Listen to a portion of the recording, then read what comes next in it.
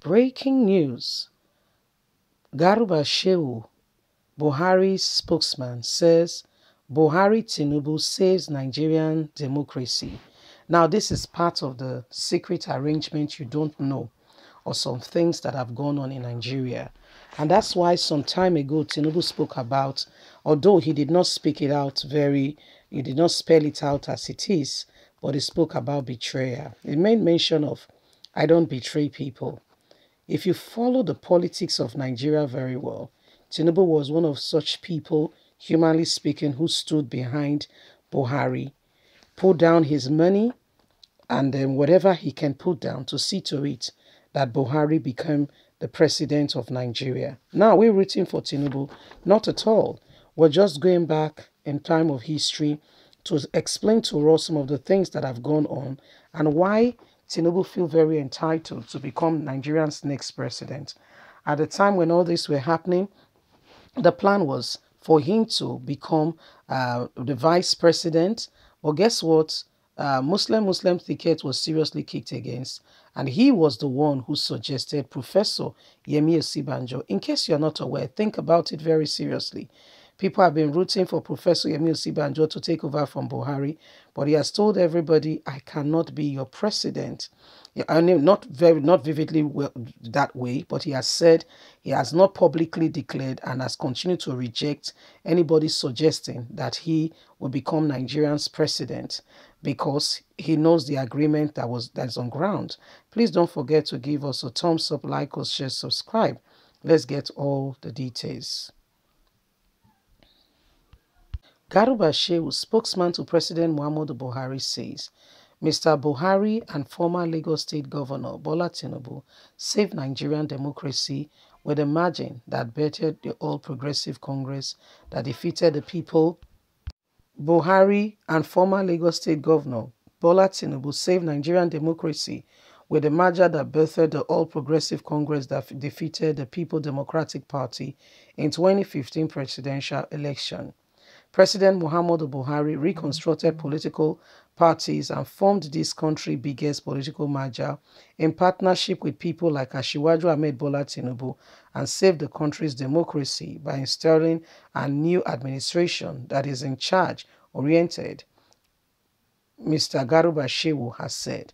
The spokesman made this statement in an interview with BBC Pidgin on Saturday when he explained that Mr. Buhari's changing of political parties cannot be likened to Benue State Governor Samuel Utom, who moved from one party to another, he said. Mr. Buhari was a member of Congress for Progress Change that merged to form the All Progressive Congress. It was formed.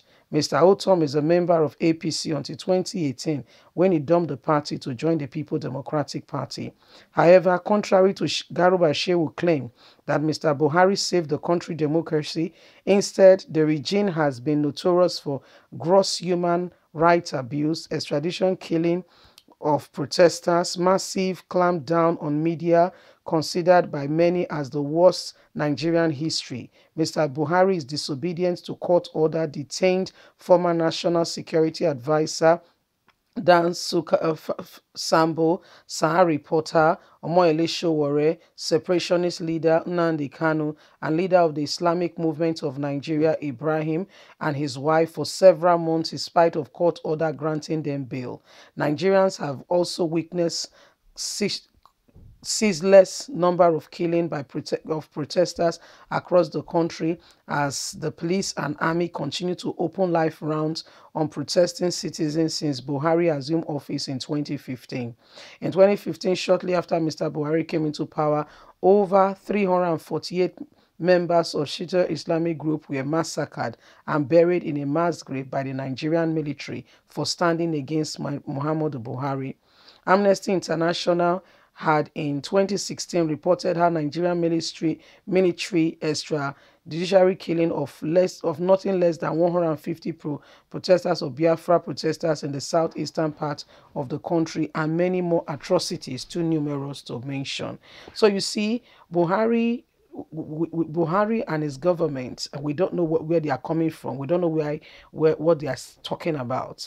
Because truly, really speaking, this is one of the worst governments we've ever had in the history of Nigeria. Not because anybody's speaking against them, but that is just what it is. It is what it is. This is one of the worst administration we've had in modern history. I mean, since 1960, even the military era was far better, I can assure you. Even the military era was far better. You'll be surprised things that have gone on. You think the media reports everything? Excuse me. If you hear some things that have gone on since Buhari came in, you will know that this administration is a bloodthirsty one. Oh, you'll be surprised. You'll be surprised.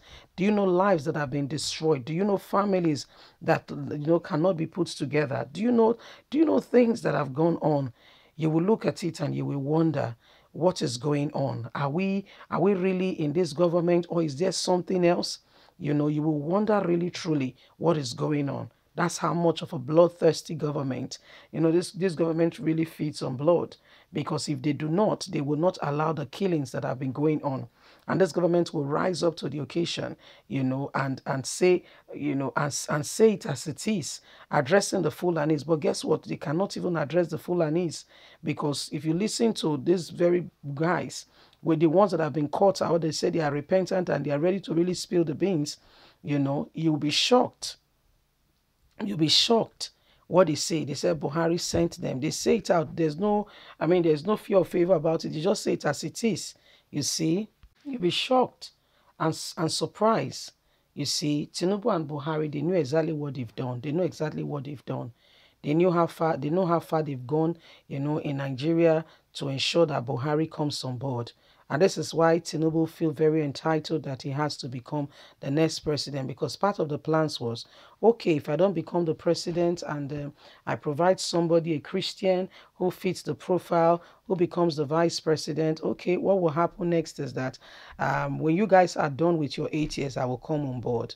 But it's not always what you see is not always all that there is. As we speak, it has gone beyond that, because right now we are saying that, the age of Tinubu is health, and a whole lot more is playing out. The opposition are not going to sit back and allow you to just have your way and just do whatever you want to do, and there is no opposition. No, it doesn't work that way. So when you look at it, there is a lot more involved. It's not business as usual. It's not business as usual. So these are some of the things ongoing. These are some of the things happening. And then we'll see as the days progresses what happens next.